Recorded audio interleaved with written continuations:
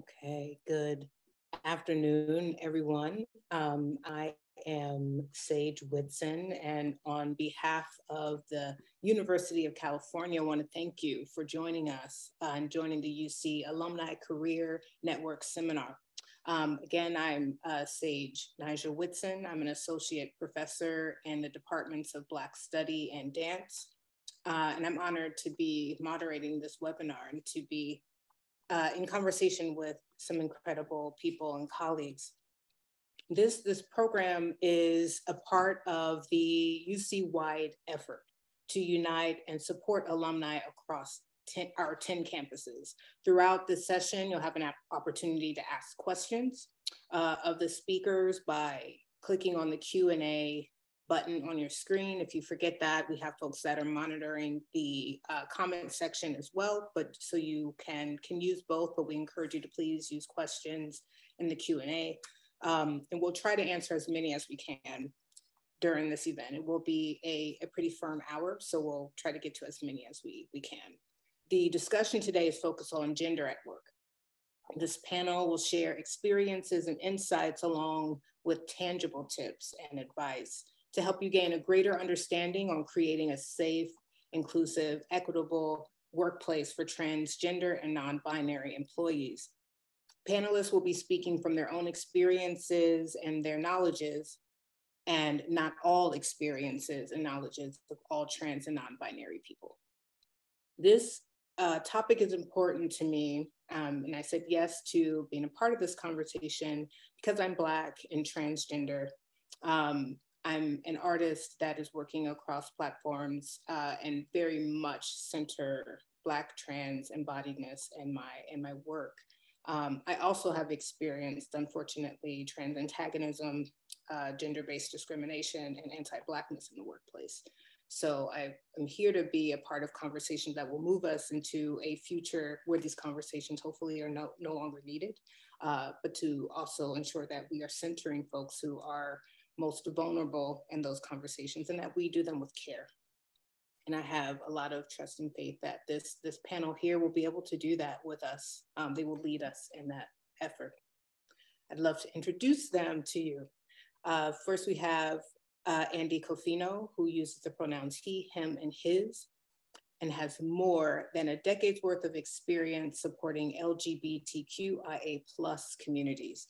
He currently serves as the director for the UCLA LGBTQ Campus Resource Center, after previously serving roles at Princeton University, New York University, and on the executive board of the National Consortium of Higher Education LGBT Resource Professionals. His work includes consulting staff, faculty, students, and senior administrators on policies related to sexual and romantic orientation, gender identity, sexual harassment, and hate crime/bias related incidents. He leads advocacy efforts to improve university systems, policies, and climate for LGBTQIA+ students, staff, and faculty. Andy holds a Bachelor of Arts in English and Women's and Gender Studies with a minor in Italian from Pace University and a Master of Arts in LGBTQ Studies, Social Justice, and Creative Writing from New York University. Andy has done some things, if you haven't gotten that from what I'm saying. He's currently pursuing his MBA at UCLA's Anderson School of Management. M, who has also done some things, M. Huang, pronouns they, them, is the director of LGBTQ+ advancement and equity at the University of California, Berkeley. They work to advance queer and trans community policy and advocacy in higher education through an intersectional lens with their experiences as a queer, trans, and non-binary East and Southeast Asian American, informing their passion for social justice, education, and advocacy, particularly focused on marginalized communities. Their work involves leading advocacy efforts to improve university and system-wide policies and practices that impact LGBTQ+ students, faculty, and staff, developing and implementing programming and initiatives to address community needs, and advising campus organizations, stakeholders, and individuals around issues of gender and sexuality. M earned their BA in sociology with minors in gender studies, psychology, and natural science at the University of Southern California, and their MEd in higher education and student affairs administration at the University of Vermont. Rick Davis is the regional director of the Western Regional Office for Lambda Legal, the oldest and largest national legal organization committed to achieving full recognition of the civil rights of lesbians, gay men, bisexuals, transgender people, and people with HIV. He is responsible for expanding Lambda Legal's organizational reach in 11 Western states with a focus on strategic planning, financial development, and educational and media efforts. Davis received a Bachelor of Arts in Political Science at the University of California, Riverside. He then studied law at the University of California, Los Angeles, where he holds a Juris Doctor degree. Very busy, very important, very phenomenal people that we get to hear from today. Thank you all for being present. And I'm eager to dive into our conversation. But just a little like how you doing check out loud before that. Do y'all want to just check in? How you doing? Excited to be here.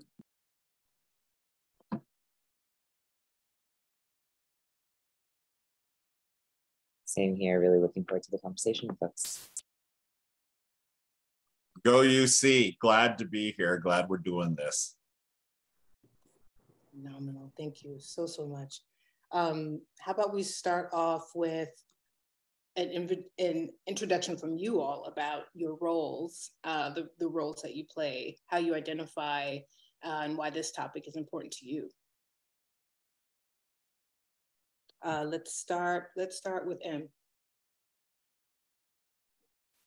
Hi, everyone. As mentioned, my name's M, they, them pronouns, and as noted, I'm the director of LGBTQ advancement and equity at UC Berkeley. So what that really means is that I'm the campus LGBTQ director, and so I'm essentially the main point person on campus to support our entire campus, not just students, but thinking about faculty, staff, alums, really anyone who interfaces with our campus around issues of gender and sexuality. So for me, that really looks like everything from direct individual support for folks, whether that's students who are trying to navigate resources, staff members who might be experiencing discrimination, but also doing things like developing different programming and initiatives to serve the different needs of our communities, because those are ever changing, ever shifting, and those are things that are really important to keep a pulse on. But I also care a lot about policy and advocacy work. So thinking about things like how can we implement or change policies that might be inequitable or harming our communities, or how do we create more spaces for our communities that we often don't have spaces or might be invisibilized in different ways. So I think all of those are some of the parts of my work. But in particular, why this is important to me. So I'm somebody who is trans, non-binary, I'm queer, I'm East and Southeast Asian American. Those are all things that impact and influence how I navigate the world, and particularly how I navigate the world in my work. And so having, as a trans and non-binary staff member, I've both witnessed other people experience and also experienced a lot myself of things that are barriers to whether it's my actual my work, right? When folks are trying to get in the way of my work because I am somebody who is trans and non-binary, fighting for things that impact trans and non-binary people. But it can also look like barriers that people may not actually be doing on purpose, right? Things that are inequitable even just by design. But even though folks may not see it as such or think of it as such, those are still often things that impact how I can experience the world and how I can show up as a staff member. So all those things are, I think, pieces where I think about how gender and how we think about the ways that it impacts our work, how we think about not just inclusion, but actually addressing equity. How do we actually set up spaces? How do we create things for success beyond just equality? All of those are really important to me and why I'm part of this space today. Thank you. How about you, Rick? So Rick Davis, he, him, pronouns. I am, as stated, the Western Regional Director for Lambda Legal.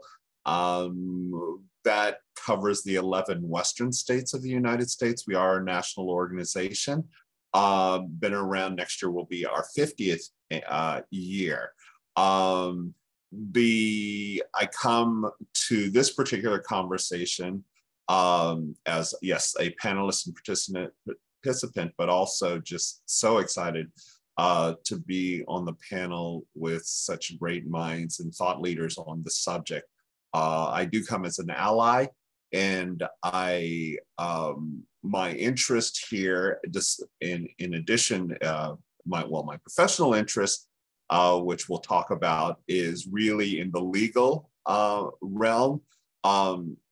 The reality is, for the broader LGBTQ plus movement, that many of the advances that have taken place have come through, most if not all, have come through court prodding and lawsuit. That is not to take away the work that is done by our partners in other parts of the community, because it is important for, as Em said, to advance public policy. And one of the ways you do that is changing hearts and minds. There are organizations that do that, but you know, not everyone's heart and mind can be changed. And for that, we have lawsuits. And we try and force people to act right. So my interest here is also, in addition to the allyship, is also recognizing that while some of the arguments that are advanced against the trans and gender nonconforming communities may seem new and just to have appeared, they really go back for millennia, and they have been used against all of the letters of the community in just different forms. So we bring the experience, and my interest is making sure that experience is deployed in a way which turns aside some of the arguments that we'll get into a little more against the advances that we're trying to make in protecting particularly trans and gender nonconforming folks in the space of working and employment, which is fundamental to human dignity. And if you can't feed yourself and your family, it is very hard to advance other interests in your life.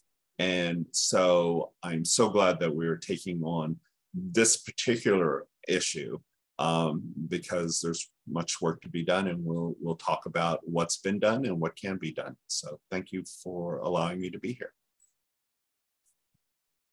Thank you, Rick. Andy. Hi, everybody. Andy Cofino, he, him pronouns. I'm so thrilled to be here and in such good company with such amazing people. So I'm really delighted. What brings me to this work, I have a very similar role, a counterpart role to Em at UCLA. So I'm the director of the LGBTQ Campus Resource Center there. And so our center provides resources, direct service, advising, programming, as well as advocacy related work through our center. So a lot of my role is really looking at what are ways that we can create a more inclusive environment for LGBTQ plus Bruins at UCLA. And part of that conversation is how to create a more inclusive campus, specifically for transgender and non-binary folks. And so that is something that is professionally top of mind, and also personally. I identify as a man of trans experience. I'm also bisexual, identify as white, Italian, and Sicilian American, identify as a person with a disability. So all of these things really inform the way that I move through the workplace, the way that I move through institutions, and the places where I may have access, where I can use my positionality to advance different issues, including LGBTQ inclusion, but also, as Em spoke about, also areas where there are barriers, where there still are a lot of areas of growth to provide greater inclusion for our community members. And I'm also impacted by that personally as well. I also, in my last institution, before I was at UCLA, I was at Princeton University for a bit of time. And when I was there, I was one of the first openly transgender staff members to transition while on the job.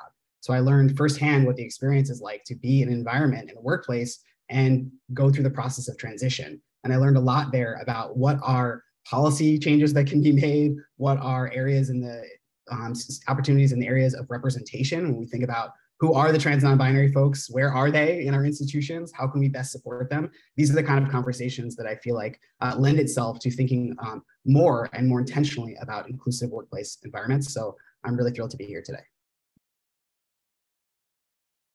Yes, yes. Thank you all for that. This next question kind of is a bit of an anchoring point for us to, if we can kind of project ourselves into what we hope is a near future of equity in the workplace. You know, if we could wave our fairy wands over the workplace, what would that equity look like? How does it actually function in practice? We can begin anywhere. How about we begin with Rick? Well, equity to me really in practice means, in the context of employment, being able to bring your true and full self to your employment situation without fear of retaliation or discrimination.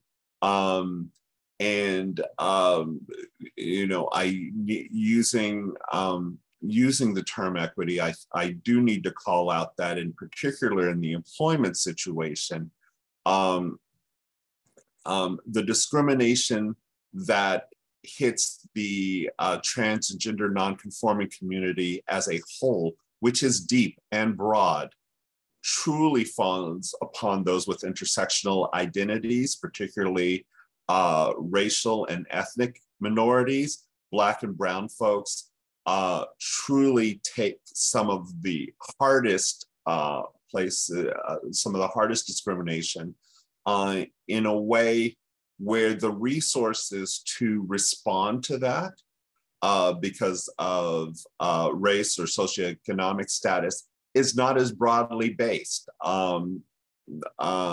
So I really believe when we're talking about equity, we're not just talking about white collar equity. We're talking about minimum wage workers and the ability for folks to be able to step up and support themselves in and pushing for laws that recognize that not everyone can go into years-long court case and continue to feed themselves and their families while they're fighting for dignity. So trying to make sure that we have broad-based policies that are easily implemented, easily understood by the folks that it's trying to help and the folks that we're trying to hold responsible for their actions in being responsible employers that are following the law. And that's my vision.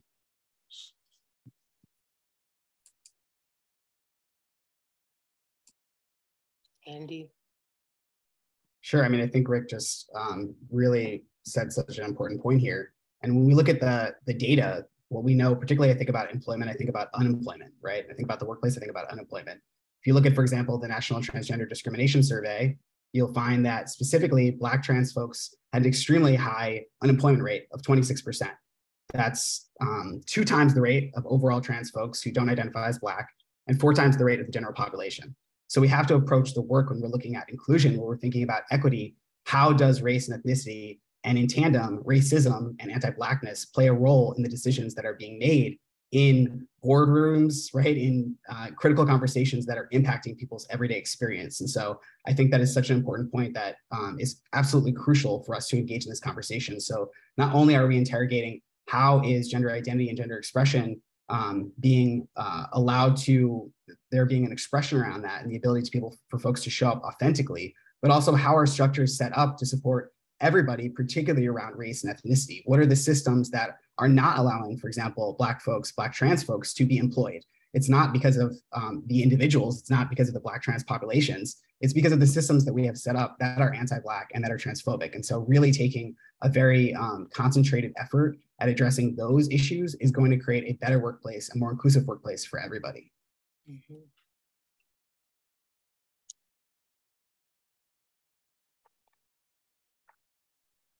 Yeah, first off, I just really want to appreciate both what Rick and Andy shared.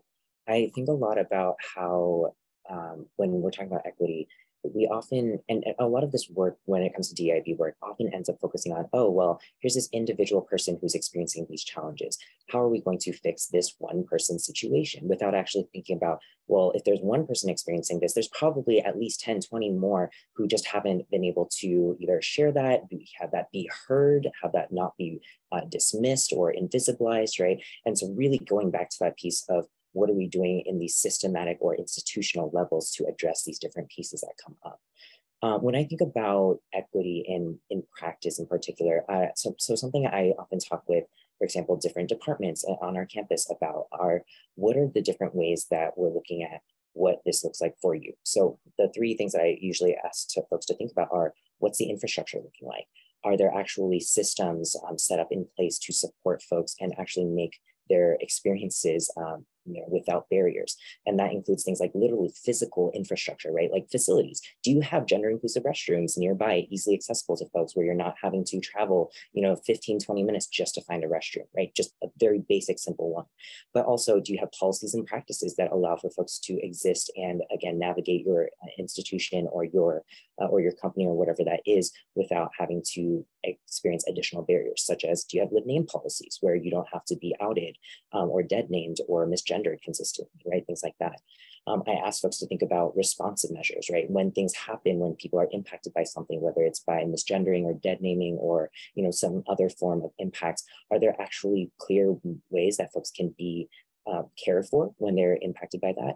Are there ways that folks who are causing harm are held accountable and also being actually doing better after that thing happens, right? Is there actually responsive things that are taken seriously by everyone involved?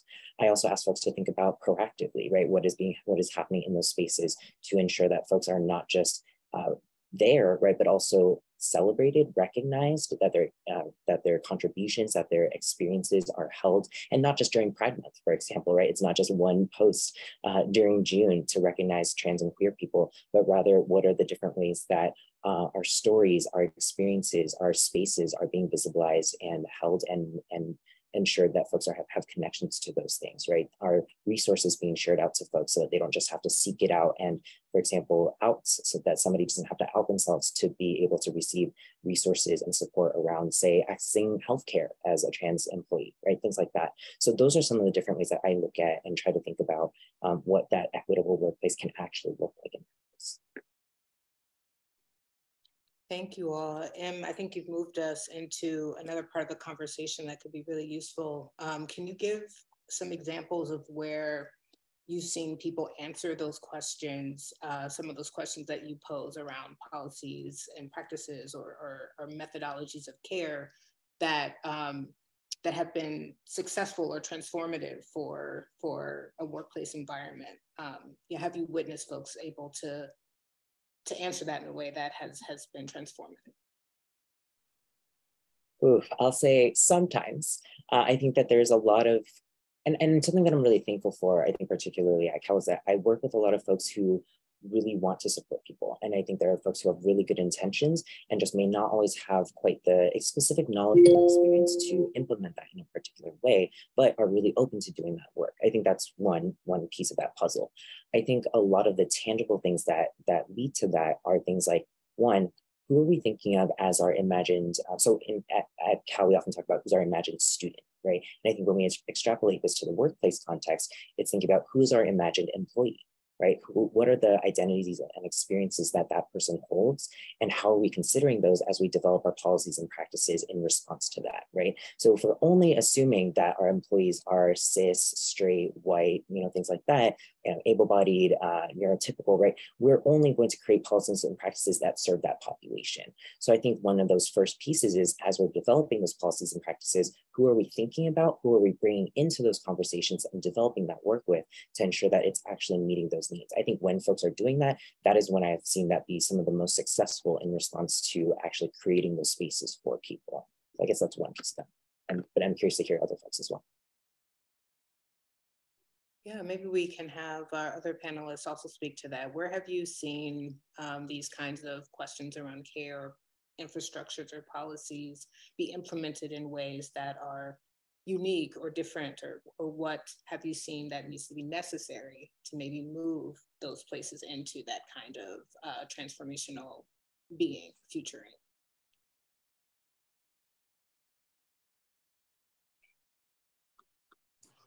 I'll let Andy follow on in with the practicalities, and then I can come in and talk about some of the responsibilities and rights to act right.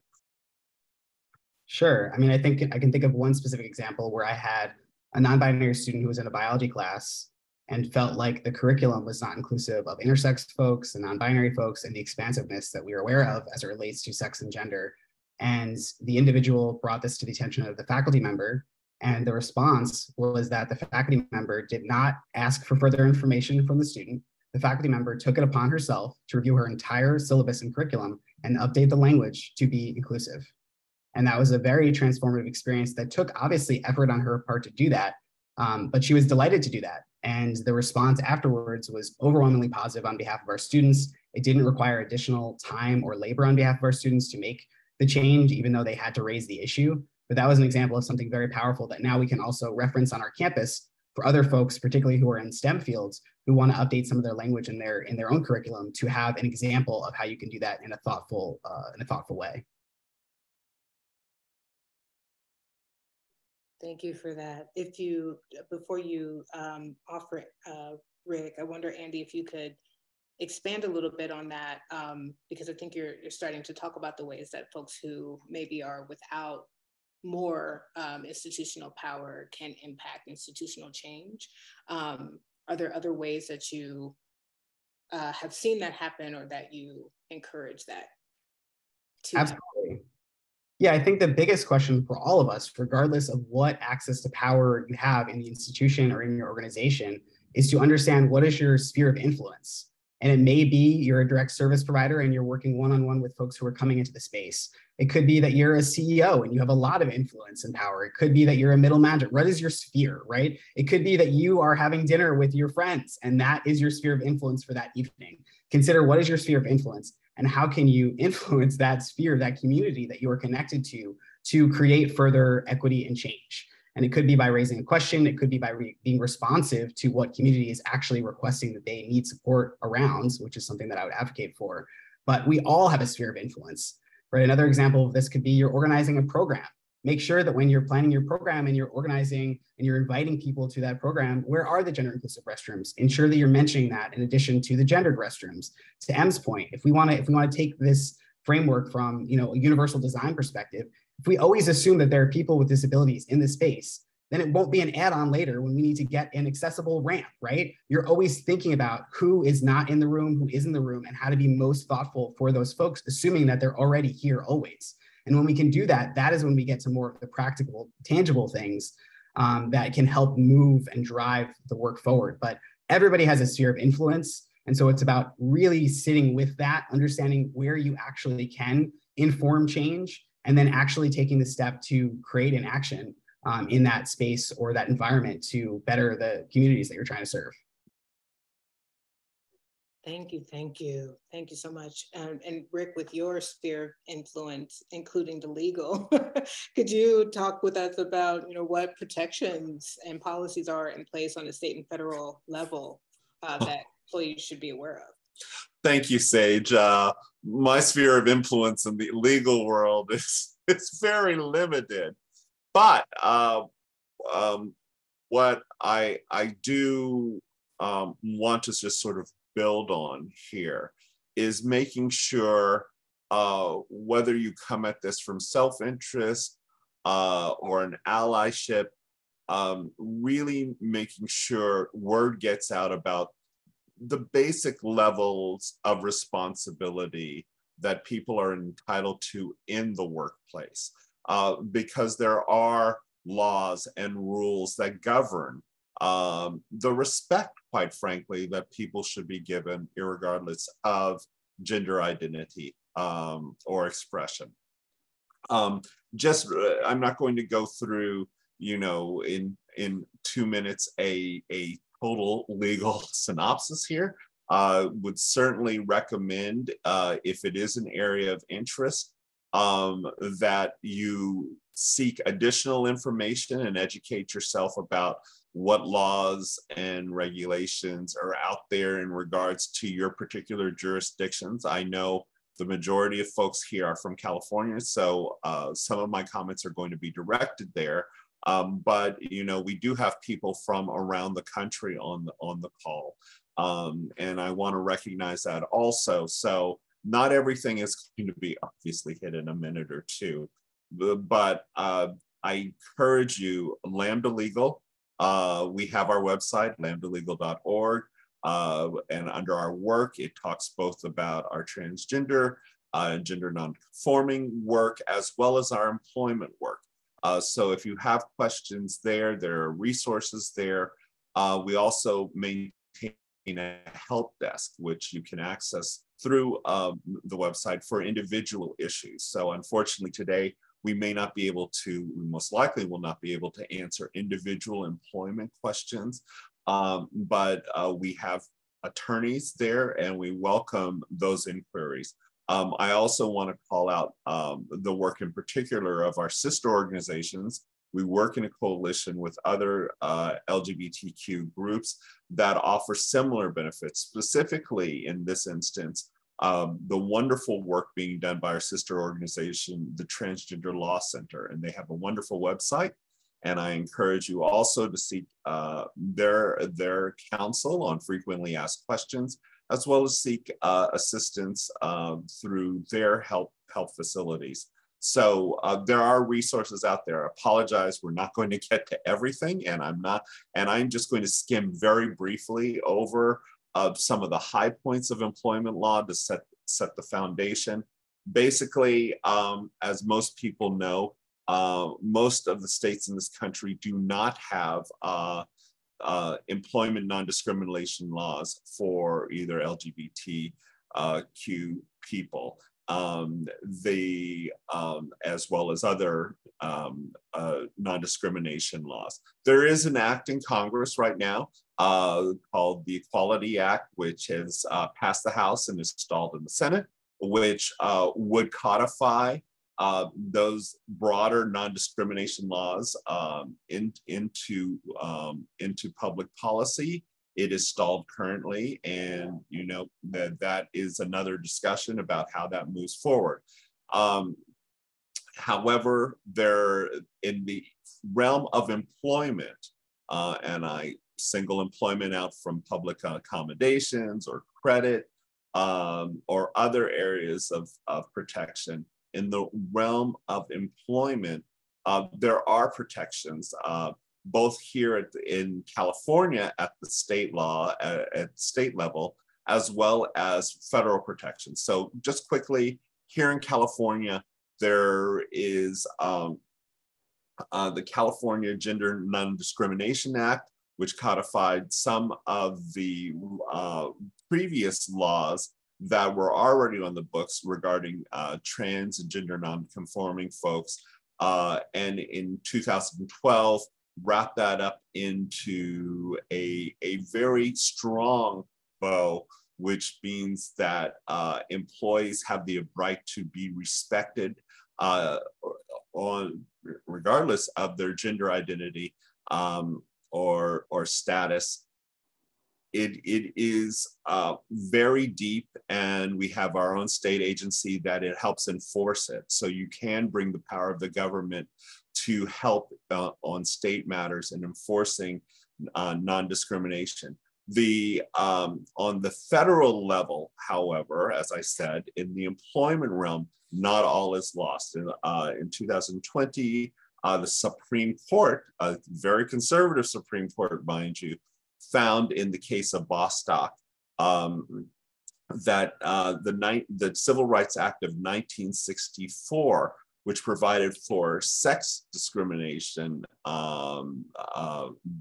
which barred sex discrimination on the basis of sex, extended to both sexual orientation and gender identity.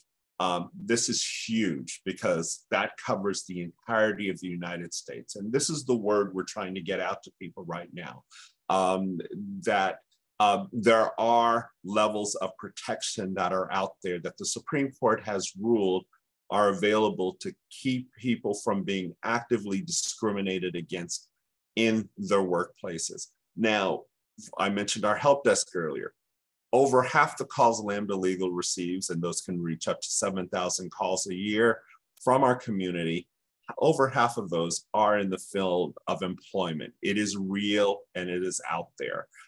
So letting people know that they have rights in this situation, and most people feel, unfortunately, that they don't have any ability to fight back, is important.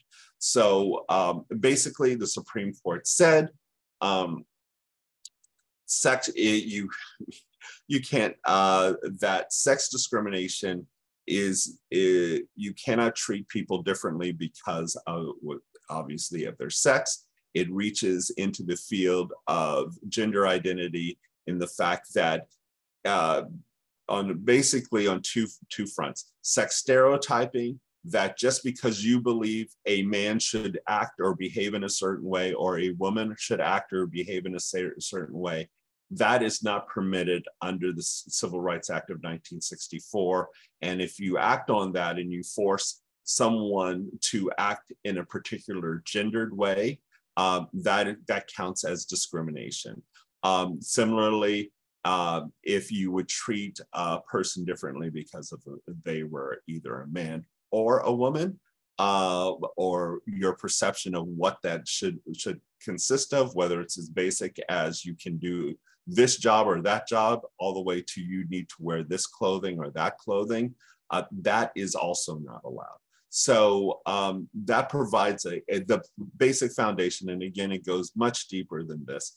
But it provides an opening, and we've been working on this for about 14 years prior to this ruling, but it provides the first tangible benefit for people in different parts of the country to access protections. Now, again, not everyone has the resources or the ability to access those protections. So getting the word out is important, that there are protections out there. Getting in contact with organizations for people who may not have the financial means or the resources or the knowledge to sort of help them through the process is important. So we encourage people to do that.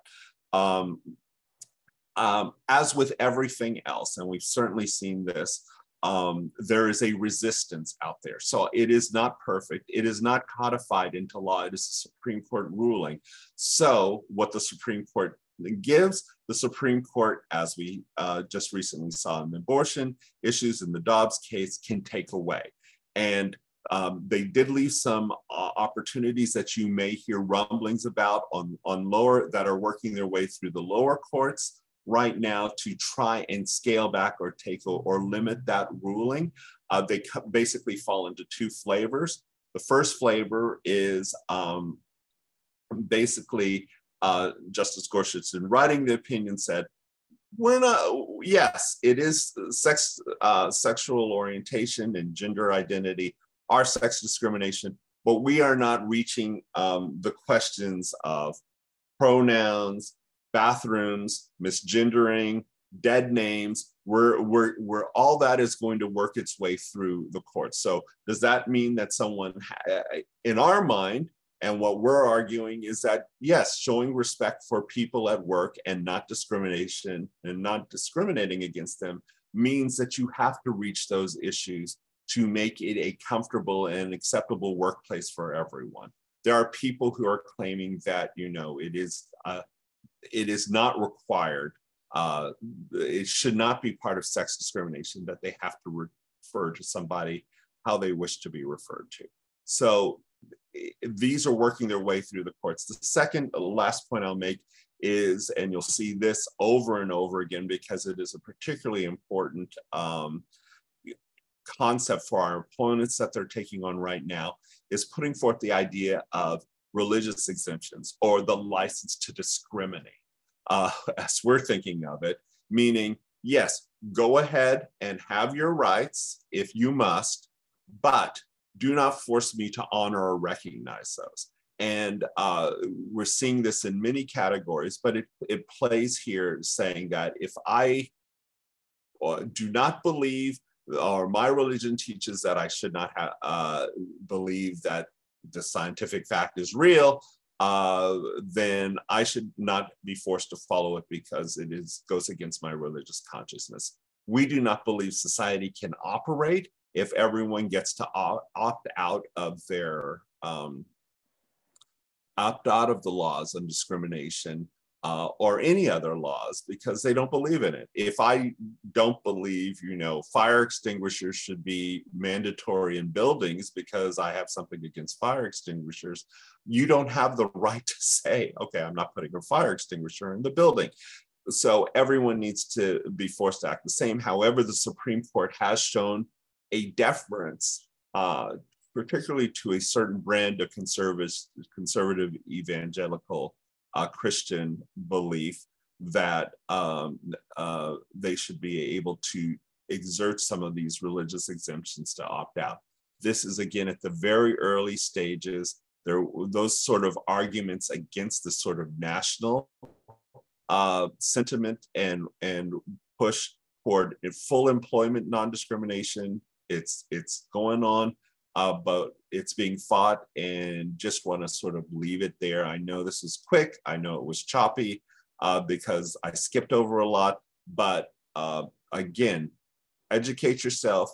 Please encourage people who are experiencing discrimination to reach out for help. It does exist out there. And those are the points I will leave you with on this.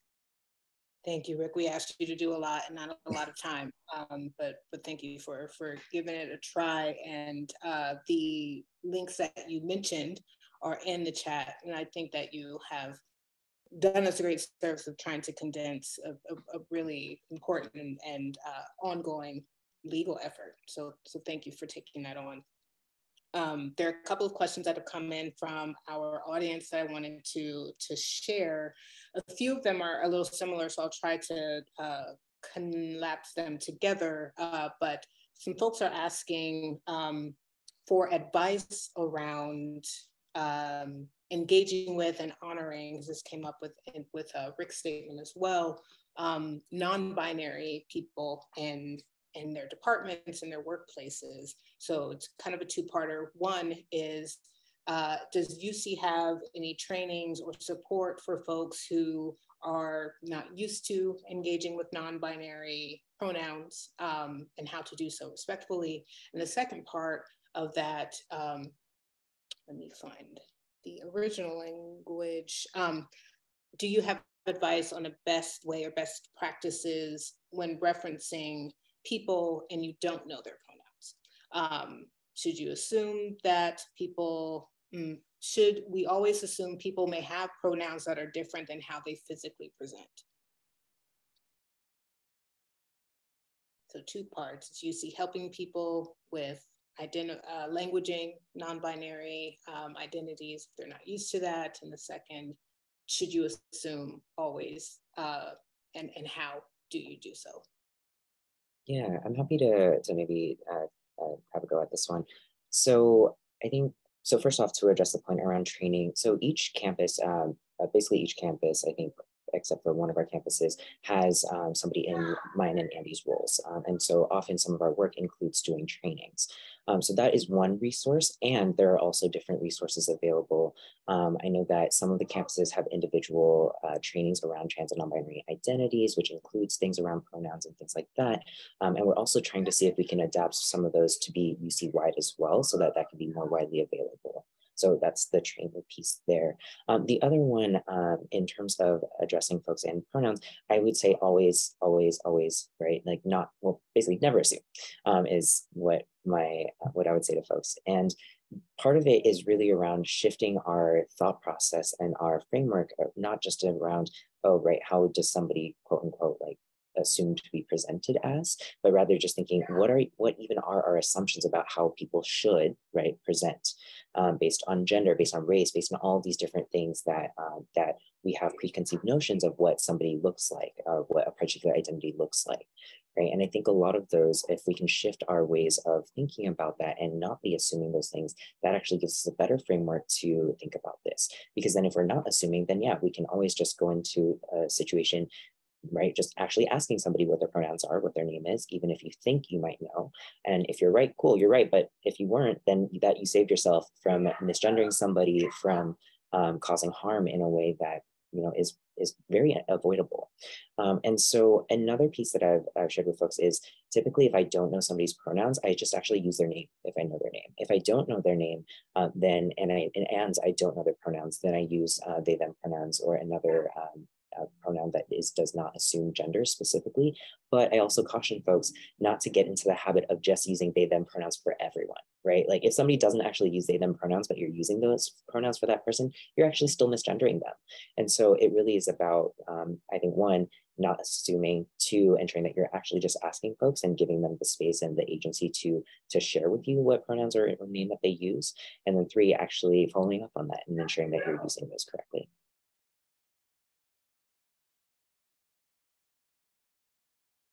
Anyone else want to speak to that? Good work there, and I agree. I was like snapping under the table, so I'll bring them up here. Another one kind of related to, I think, a comment that you made earlier, and was about, excuse me, it disappeared. Even well-meaning, mentioned that even well-meaning folks can unintentionally ignore or even cause problems for non-binary or trans employees in the day-to-day to business operations. So they're asking if you could give some examples and potential solutions for those. And I think anyone can answer that. Both you and Andy have really specific knowledges around this. I can start things, and I'm sure other folks have things to offer. I mean, I think that a few of these situations kind of were spoken to about already, but I'm thinking specifically about, for example, this question that I think Em raised and that I raised about what are these assumptions that we're making about employees and community members? And if we could start with the assumption that there's always trans and non-binary people in a system, then we can begin by setting up systems to be more inclusive. So for example, if we know that there's trans and non-binary folks in your organization or whatnot, are we allowing folks to indicate a live name that is different than perhaps their legal name? So that is a simple field that you can provide on a form. Another example of this would be, I think about our student interns and our team at the center. We don't know what name and pronouns these students might go with their parents or their emergency contacts. So when we're gathering emergency contact information for our interns, we allow them the opportunity to indicate what is the name and pronouns that you go by with this emergency contact, because we would not want in a crisis moment to call their emergency contact and then misgender them, right? Or have some kind of conversation regarding gender that the student did not opt into. So those are some things that if you think a little bit more about it and you're very intentional, you can raise those questions. Earlier I mentioned around restrooms, just the basics. You're planning a reoccurring meeting. Make sure the reoccurring meeting is in a space in which there's access to a nearby gender inclusive restroom. Otherwise, you're putting folks on your team in a really awkward position to have to go all the way across a building to be able to access that. Similarly, is it ADA compliant, right? Are there other ways that we can think about also the intersections of folks' identities and the way that they show up in the workplace and to be inclusive around those different areas too? Other examples with pronouns, right? For example, if you're not allowing folks to share their pronouns, that's a missed opportunity in terms of data collection. Right, allowing folks to optionally, and we're not saying force people to share pronouns, but providing the ability for folks to indicate pronouns allows us the gift of knowing what are the words that people use to describe their own experience that we can honor their pronouns. It really saves us, as Em was describing, it saves us the headache and the harm of misgendering somebody when we can just flip something really easily on our own end to ensure that folks have the ability to indicate pronouns if that's something that they choose to do. So those are some sort of basic things that if you approach it from the lens of, I'm assuming that there's already a trans and non-binary person in the space, you can begin to kind of unpack those systems or operational procedures to help support inclusion. Yeah, I appreciate that, Andy. And I think to maybe dig a little deeper in some of those pieces, I think something I've noticed is when, and it goes back to that assumptions piece, right? If we make the assumption that there are always trans and non-binary folks in the space, but I think what's important is to not assume you know who is trans or non-binary and or that you assume that you know what trans and non-binary people look like, act like, or whatever that means. Trans and non-binary people are incredibly diverse, right? We have so many different ways of existing, of showing up, and you cannot just assume that, oh, this is my picture in my head of what a trans person looks like, of what a non-binary person looks like. Because if we do that, and then if we act based on those assumptions, that's often where some of that unintentional harm happens, right? So I guess a specific example I can think of is saying that, you know, if you have this idea in your head of, oh, this is what a non-binary person looks like, right? So I'm like, oh, well, I think that this person, a non-binary person, looks like this and is going to use they, them pronouns. Maybe for this meeting, I'm going to ask people to share their pronouns, right? So that in essence, one, makes an assumption that may be incorrect about who somebody is, how they navigate the world. And it also creates a situation where you're actually not creating a culture of inviting folks to share their pronouns consistently, so that that's for everyone, right? Not only when you think that there's somebody who uses pronouns that may be different. Or things like that. So I think that's one particular way that I see that happening. And similarly with things like bathrooms, right? When you're sharing where bathrooms are, our practice at Gen Ec is always to share where all of the bathrooms are, right? Both gendered and gender inclusive, so that we're not just assuming based on what we think somebody might use as a bathroom. So that way everyone always has access to that information, resources, and so forth. Yes, thank you all. There are two more questions, and I think one might be a little more brief, so I'll start with that one, and hopefully we can get to the last one. This one is a resource question. A person from probably UCSD, it's the name that's here, when they were holding vaccinations at the top of a ridiculously steep stairwell, and elevators were turned off during the pandemic to quote unquote save electricity. This was reported to those managing the vaccination process and were ignored. This person then sent several emails and never heard back. Their question is, do you have any suggestions of who they should have contacted and how possibly to handle those conversations or issues going forward?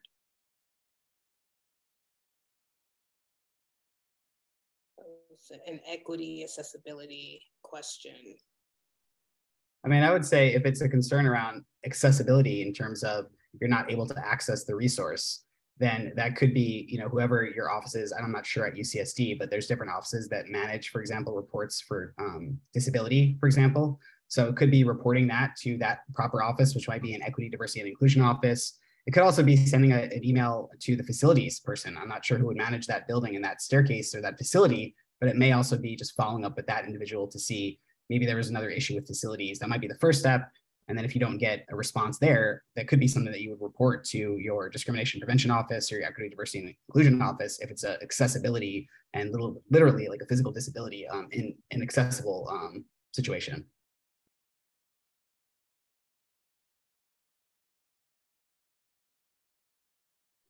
Another question asks, follow up to the conversation, the previous question, if their facility only has gendered restrooms, should they address that with the employees? E.g., we only have gender specific bathrooms at this point, but how do they engage that conversation or problematic? Yeah, I can maybe start on this one. So I would say yes, always provide information to folks so that they can make their own decisions and choices. And I think something to think about is also knowing that this may actually impact somebody's viability as like in terms of their access to, again, basic needs as part of work. Right. So I know that for me, I have to think about, okay, if I'm going to a particular institution working there, are there, again, bathrooms for me to access? And if not, is this actually somewhere I want to work? And I think those are very real questions that folks often have to contend with. And I think that one, being upfront about the limitations and restrictions and barriers that folks may face is really important so that folks can make the decisions that are best for them. And I think it's also an impetus for y'all to do that work around, hey, can we get some restrooms changed? Can we get some restrooms either added, converted to gender inclusive? And sometimes, right, even if there may not be full recourse for changing, you know, a massive construction project or something like that, what are some other creative ways that y'all can get those changed? Maybe it's at least, right, if you have an event in a space, sometimes what we do is we'll say, hey, we're having an event in a space that doesn't have gender inclusive restrooms. Can we work with the building managers of that space to at least designate bathrooms in that space as gender inclusive for the event, right? At least for a time. Right? It may not be a perfect solution, but at least it's some work that's being done to create a little bit more access in the meantime until more permanent solutions can be I would just throw in a little legal tidbit for folks who are not in the know, although if you've been out in a restaurant, you may already know this, that California several years ago passed a law that single stall restrooms need to be gender inclusive and not gender specific, so open to all. Surprisingly, you will still go into places that are not aware of that or do not have the signage that reflects that. And sometimes you can bring that up with again, I would bring it up directly with the proprietor of the organization, but you can also bring it up with your local rights commissions, or even to the state for either the Attorney General's office or others to seek enforcement, and oftentimes it just takes a letter reminding folks who may not know, quite frankly, the update of the law. So just a suggestion in the broader world, at least here in California. So it's. Thank you for that, Rick. And there are more coming in, which usually happens as we're closing, right? But I wanted to, as we're thinking of closing for this moment, if there are resources that you didn't get to share yet, please, you can offer that to us. And there was a question that came in about maybe the psychological and emotional impact or impacts that might be happening right now as there are these advances that Rick spoke to that that have been historic, right, against LGBTQIA+ peoples. But is there advice, are there maybe pearls of wisdom you can offer as folks are in experiencing the emotional impact of these assaults against transgender and non-binary identities, or any other resources that you can offer that maybe we didn't speak to?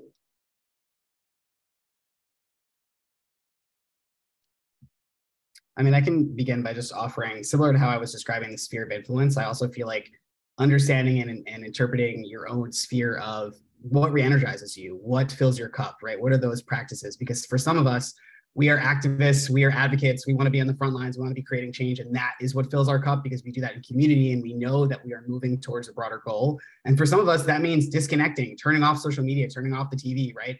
All of us are going to be different. And so really, I wish I had a Band-Aid solution to all of the work that's happening, but unfortunately, this is the reality of the world. And so I think each of us need to tap into and really honor that which brings us joy and that which brings us the resiliency that we'll need to move past these moments in our lives. And so that's going to look different for everybody.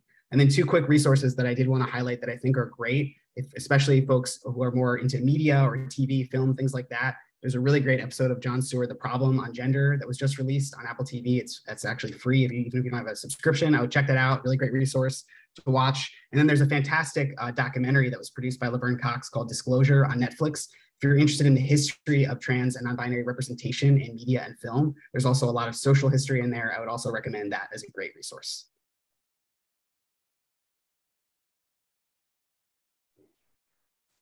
I mean, the emotional toll is real. From the attacks, there were over 300 bills advanced this year in many state legislatures, 28 actually, that were anti-LGBT. And the majority of those were specifically aimed at our transgender community. And that takes a toll, and some of them are just mean-spirited. It's not just Florida and Texas, it's much more broadly based, and it does take its toll.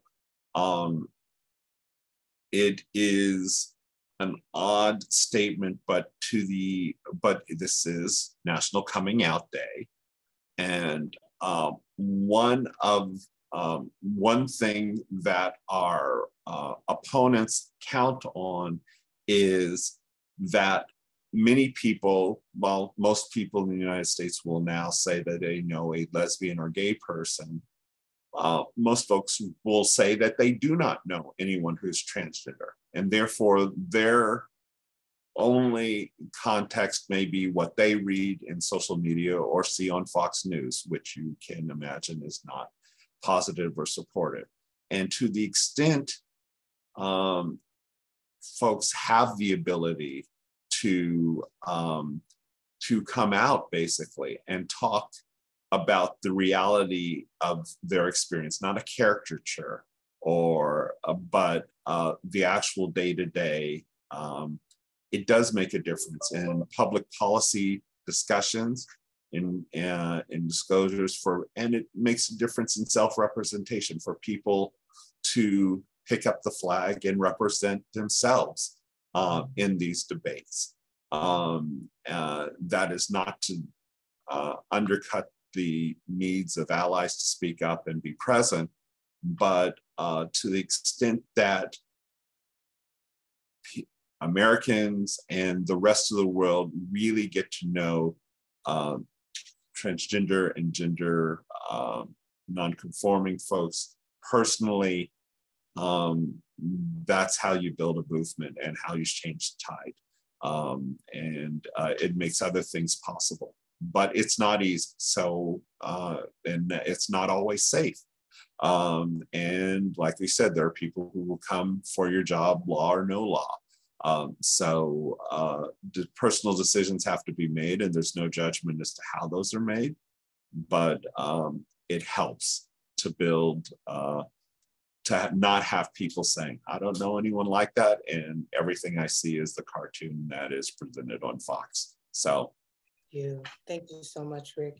Em, will you close us out with that, with those final thoughts? Sure, yeah, really quickly, I think, and I think I address this a little bit more to the trans and non-binary folks on this call. Like, when I think about histories of queer and trans rights and movements, we know that rights are so tenuous, right? Can be given, taken away based on whoever's sitting in a particular seat.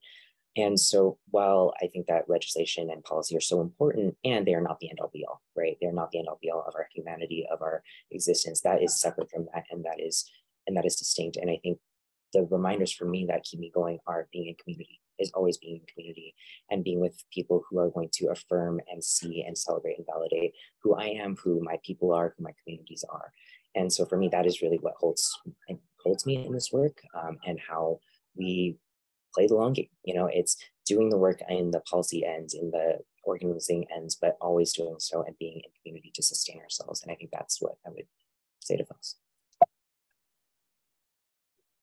Thank you all so much. There are many other questions. I hope you'll follow up with the links that folks have shared and resources folks have shared, and contact people at your universities, your resource centers at your universities, and beyond, to get there some specific questions about how to mark these bathrooms, things like that, and that you continue to do the work, right? Everyone here has spoken about how important that is.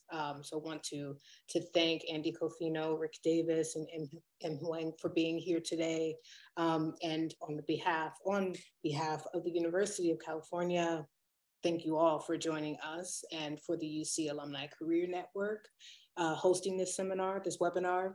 It was a pleasure to connect virtually with everyone here. I'm hoping that we get more and more of these opportunities to center gender equity in our conversations. I'd like to thank you all again, Andy, Em, and Rick, for being here, for your generosity and your commitment to this work, and for the labors that are seen and unseen that you all are efforting every day. I hope everyone will take a few minutes to provide feedback on the event. There will be a survey link sent to you. So some of your questions actually could be great reflected there to us, and the feedback you provide will help improve this series. So thank you in advance for completing those. You can visit ucal.us/ACN for recordings of past webinars. And again, thank you all for joining us today, and we hope you enjoy the rest of your day in this glorious coming out day. Come on out, people, come on out. Anything further from anyone? A snap, clap?